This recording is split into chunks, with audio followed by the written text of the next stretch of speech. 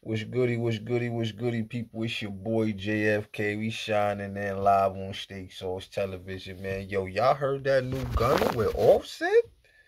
I got the swag out of them. Man, that boy Gunna, you can't front, son. The boy Gunna ain't missed at all since he kind of been in the game, if you really. Like, I was going to say he been, but I had to think for a sec, like, Gunna really don't have no whack projects, bro. Like, think about it. Even his mixtapes is fire.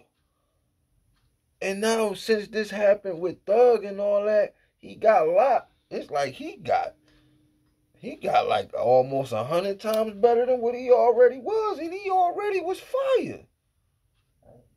Yo, this track with him and Offset, fire. Like this track, even Future posted it. You know what I'm saying? They back, man. They back fucking with Warner. Everybody talk niggas fucking, man, bro. Gunna might have been the best album last year. Hands down. And he didn't rat. He didn't rat on nobody, bro. Y'all want him to be a rat so bad, bro. He didn't rat. Flea Lord dropped the classic. He's been dropping some singles. I guess he got a project coming up. Y'all don't know about Flea Lord. He from Far Rockaway. Fire rapper. I first heard him rapping with Griselda years ago. That's what put me on to him. He fire. El Camino, he down with Benny the Butcher, BSF. He just dropped some fire. Who else dropped some pack? So there's some good. Like, to me, the underground, to me, that's the best era of hip hop. Like, the underground always be having Ransom. Ooh, yo, Ran. Every time I see you on the gram too, bro, you on the island. So I'm starting to feel like you live on the island, cause bro, I don't even see you in the streets in like years. Like, I've been following this nigga on Instagram for the longest, and like for the last few years, I don't see him in the United States. It look like he's on the island every time he posts something.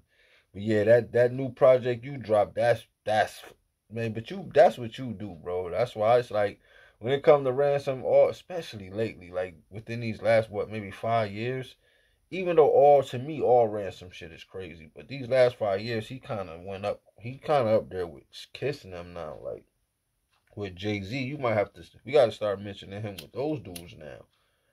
Ransom is not playing, bro. Word to mother, son.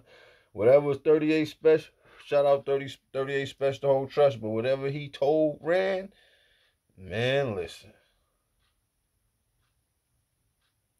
But this was just me talking about new music, you know what I'm saying? The dude, Sir, down with TDE, he fire. And they be talking about R&B dead. How R&B dead when you got dudes like Masego, you got Sir, you got the chick Alex Isley, you got Cleo Soul, you got so many people that's giving good R&B, but these dudes saying R&B is dead. Like, what? No, that's because y'all top 10 listeners. Y'all only listen to what's on the radio. Like, bro, you gotta open out your music, broaden out your, bro. It's so much fire. You got Thundercat, you got Anderson .Paak, Bruno Mars. These dudes give good R&B music and indie music. Like, yo, these dudes just fire. Oh yeah, and I heard the man Vibes Cartel might be finna come home, bro. If Vibes Cartel come home,